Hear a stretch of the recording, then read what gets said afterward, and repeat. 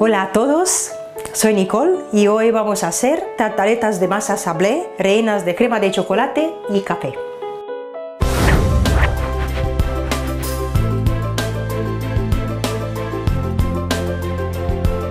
Para la masa sablé necesitamos 150 gramos de harina tamizada, 75 gramos de azúcar, un pellizco de polvo de hornear, media naranja rallada, 75 gramos de mantequilla ablandada, una yema de huevo y una cuchara de agua fría.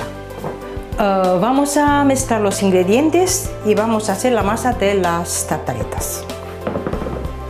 Ponemos la harina y el azúcar y el polvo de hornear, la ralladura de naranja, la mantequilla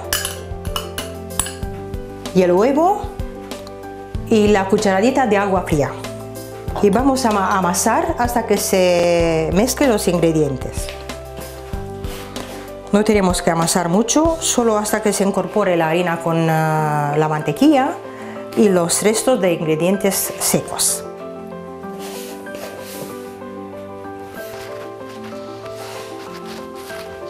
Intentamos hacer una bola para que no amasemos mucho, que así nos sale la masa más suave.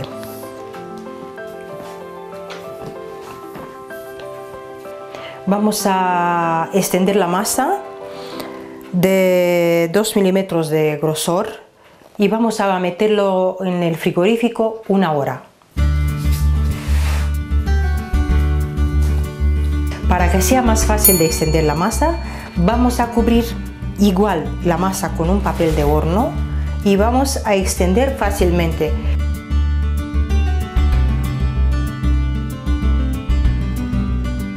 Ya hemos extendido la masa y ahora vamos a meterlo durante 1 hora en el frigorífico.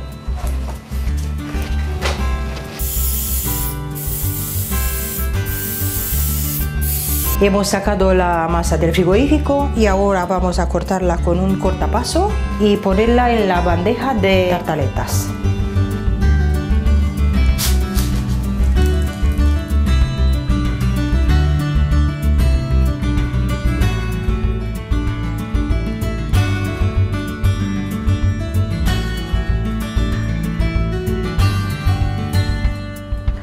Cuando sacamos la masa del frigorífico está un poco dura. Cortamos las tartaletas y las dejamos un poquito para que se ablandece, para poder cubrir el fondo de la bandeja.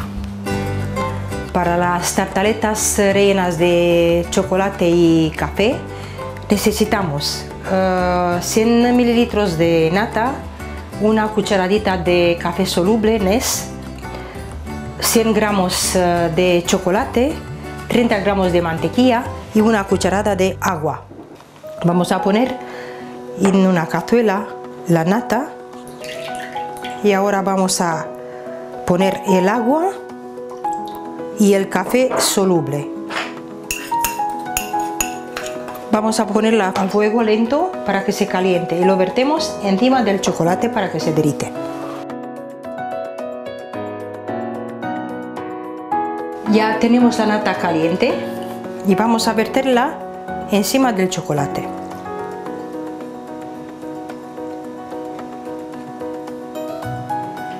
Vamos a mezclarlo hasta que se funde. Ahora añadimos la mantequilla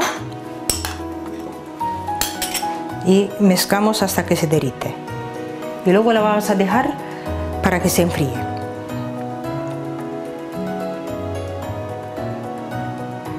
Rellenamos las tartaletas con crema de chocolate y las dejamos enfriar en la nevera.